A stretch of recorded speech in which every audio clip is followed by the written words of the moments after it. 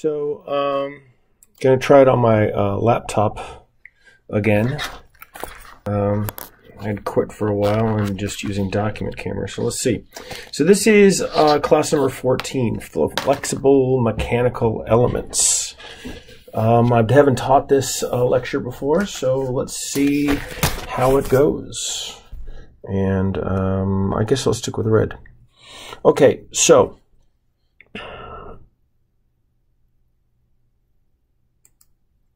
there you go. Flexible mechanical elements. We're talking about belts and chains and wire rope, and flexible shafts are already on here, but I didn't draw one on any of those. But here's the wire rope, similar to what we were doing for our hoist project. Right. I just really like this picture right here. I mean, this brings me back. I love ships. I loved working on ships, and you get this little cargo winch. I'm assuming it's for some type of cargo winch. Actually, it could be part of a lifeboat davit. But yeah, just out at sea. That would be great. Timing belt is right up here on an engine, and we'll talk about timing belts just a little bit. We won't do any calculations with them.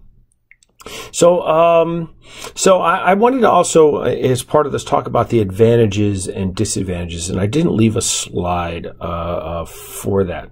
So let me end the show and put in an extra slide somewhere in here, just to write down what the advantages and disadvantages are of flexible elements here. All right. So the advantages. See if this thing will advantages. Okay, some of the advantages. One of the biggest advantages is alignment. Okay, so if you have gears, you have to make sure that they're very well aligned. But you could have some amount of misalignment when it comes to having like a belt, or even with a chain, you could have a certain amount of it being moved around. It doesn't have to be nearly as precise, and aligning equipment can be very annoying and tedious, very important. Not having things misaligned can really cause damage to equipment. So having something that's can allow for some misalignment is very practical and useful. We can have vibration and shock isolation. So if you have a very rough running load or a very rough running driver, you can isolate them from the from each other, and they won't have the vibration won't transmit. You don't have the same thing through gears or with a coupling, right? One is inexpensive, and right next to inexpensive, it's got easy maintenance. Right, so you can just, if these things go, you just replace them. Right, not as big of a deal with the gears. Right, the gears are much more expensive, and if they chew up, there's a good chance it's going to it could possibly mess up some other pieces of equipment in the thing. Also, I wrote down alignment, and maybe really close to there, we could say this flexible arrangement. And especially center to center, right? If you want to separate the two pieces of equipment apart further, this really works pretty well. So in like belts, there's almost no limit to how far, especially flat belts. There can be some with V belts and chains. You don't want to go too far separating the two pieces apart. But it's a very useful having that flexible arrangement. And then another one, you could have multiple driven shafts. Now that's true, I guess, with you can have with gears, right? The gear train, you can have different shafts onto the thing. But this is a nice kind of quality to have, as you actually saw with the timing belt, right? You can see you could have like fan belts and auxiliaries and all that kind of thing in your car. Just one belt that's wrapping around a bunch of different places and driving things. Some of the disadvantages, though.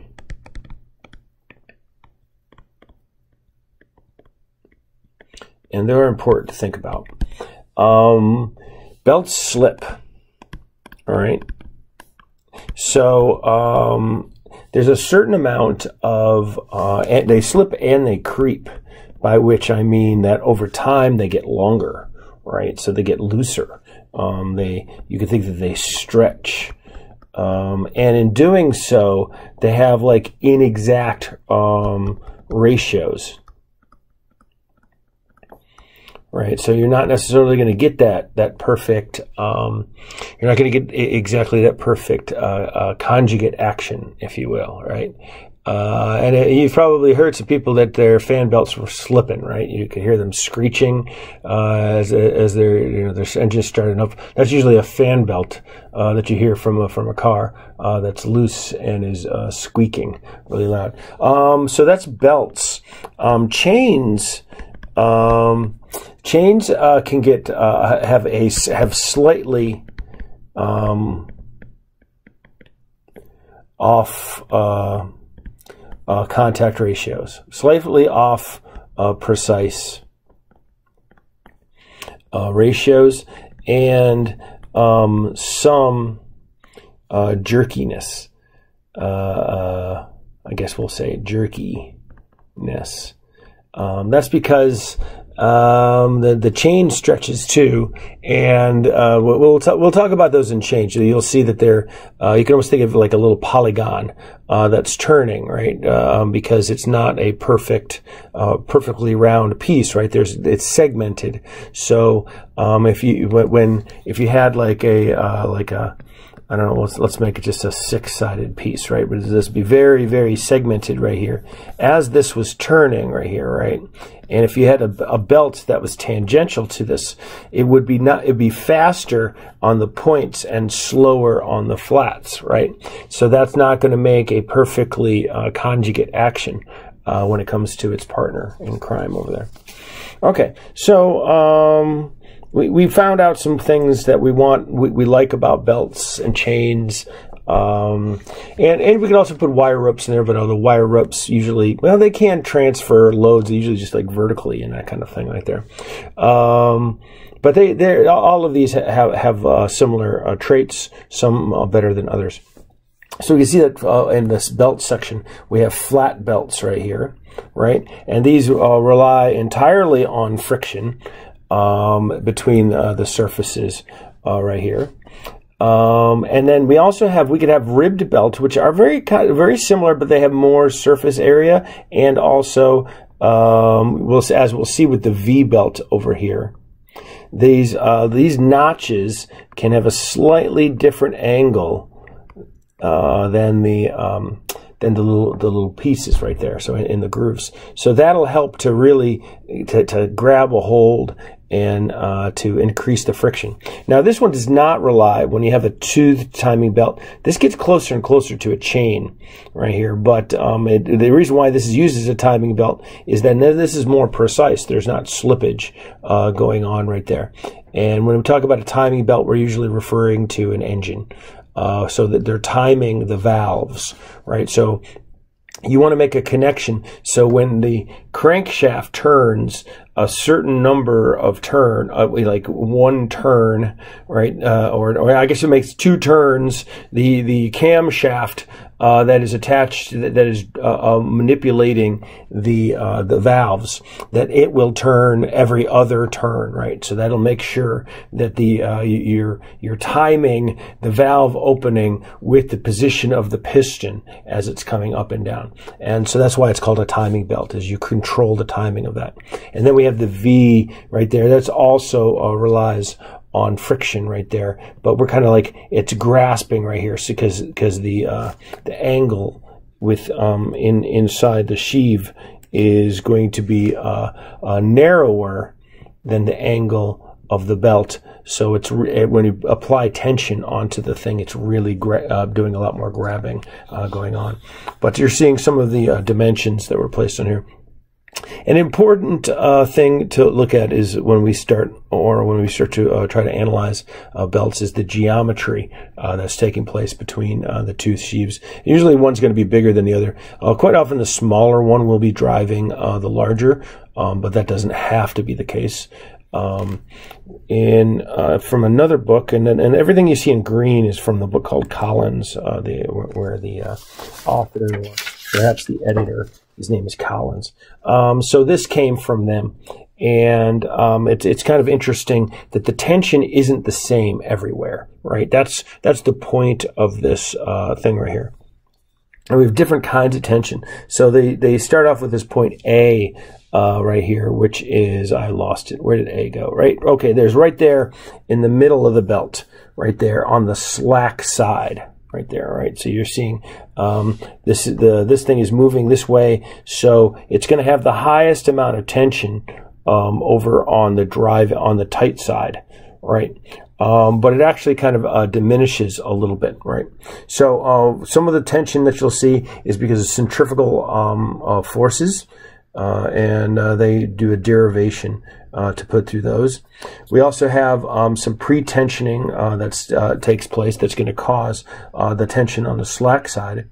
We also have, now we have the belt right here. So as it's coming down to point B right here, you'll see that the belt actually starts to stretch and slip just a little bit. There's a little bit of slipping and a little bit of stretching going on all the way along here, right?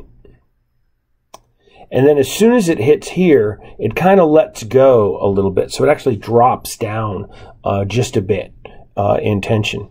And then so we have the tension that's going all the way along from C, D, and E until it gets to E. And now it actually, over here, it actually builds up, and there's a sudden jerk, if you will. Once again, it's stretching and slipping just a little bit. And I don't mean like completely slipping. It's just slipping relative to where it should be on the drum, right? So there's kind of an relative motion type of thing, because the belt is slipping, right? And it should be like, a point should be like matched over here, but it's actually, because it's stretched over there, so there has to be some slipping action in there. So that's one of the reasons why there's a curve coming into this thing. It's not evenly distributed, the amount of slipping and the amount of stretching. It relies on this friction to cause these motions right here. And then as soon as it lets go over here, it drops off, and we're back over to the slack side tension. So it's an interesting type of evolution that you'll see. And some interesting things that can be done with flat belts that can't necessarily be done with a V belt. We have this crossover arrangement. That's kind of interesting they could do. You can do this with V belts, so I don't know why we said we didn't. I said that here. I don't think it's a very good idea to have this type of crossing thing taking place where you have shafts if you were to use a V belt. You definitely can't do this, where you could actually use this like shifting fork to like move this driven pulley over to a loose pulley. Thereby, this is a type of clutch mechanism.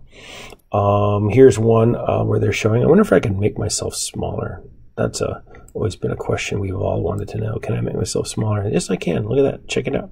I could even move myself down here, move myself over there. Okay, pay attention. Anyway, this right here, we have some speed control. It's kind of interesting. You can shift this belt over, and you could change the ratios. We also have another one where we could do the same thing here. We might have to have a couple forks right here where we can shift back that way. And you're noticing the belt's going to stay the same length, right? But the ratio of the circles to each other, they're different. So you're going to change what your speed ratio is going to be. Kind of a neat deal, I think.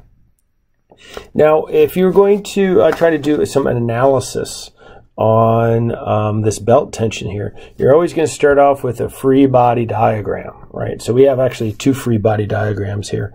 And I'm not going to go through the derivation of this, but just so you know, one of the things you would use an FBD and an IBD in order, and Shigley doesn't. They half-ass it.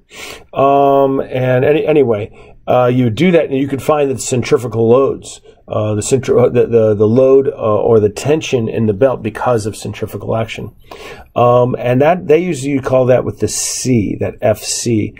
I is the initial one. Let's see, I'm going to say this right way, right? Yeah, the initial tension. It says it right there, dummy. And they're calling this the hoop tension due to centrifugal force right here.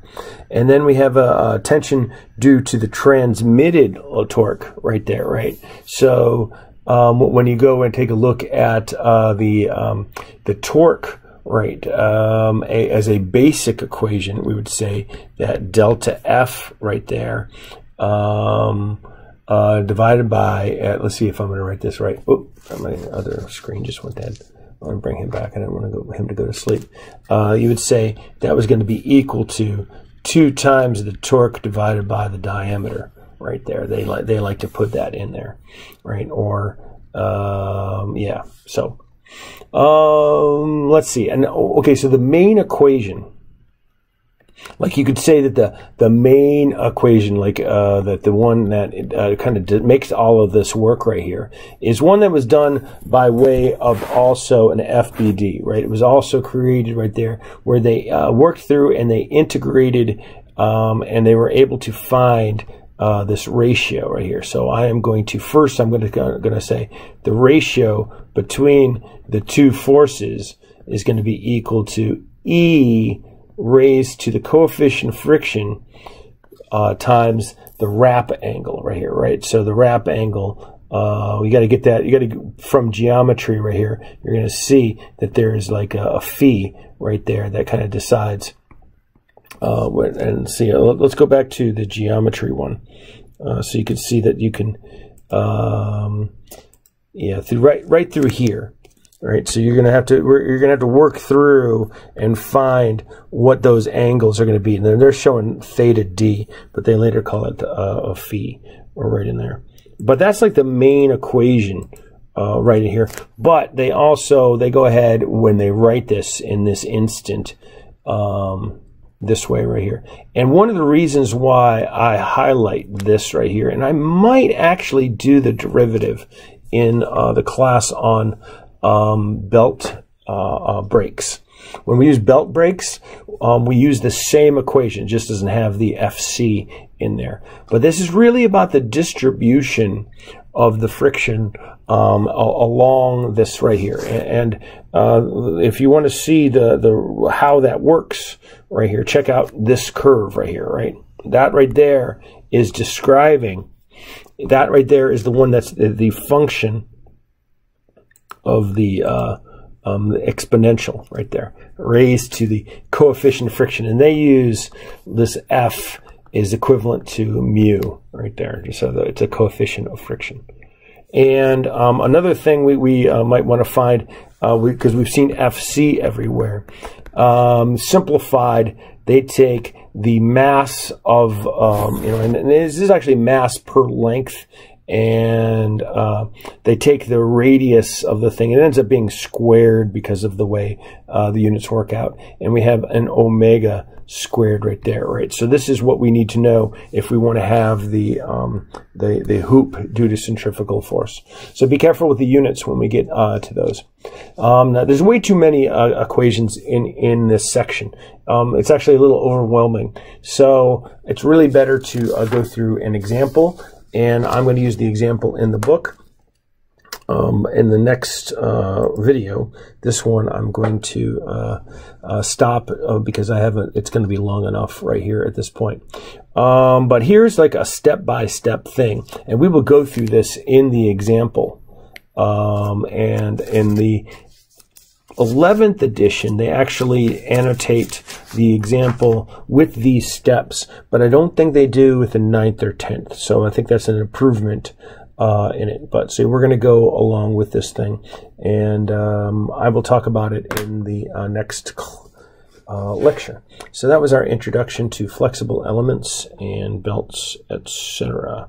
So let's end the show, discard all this, and take a look at how long. Made a 20-minute video.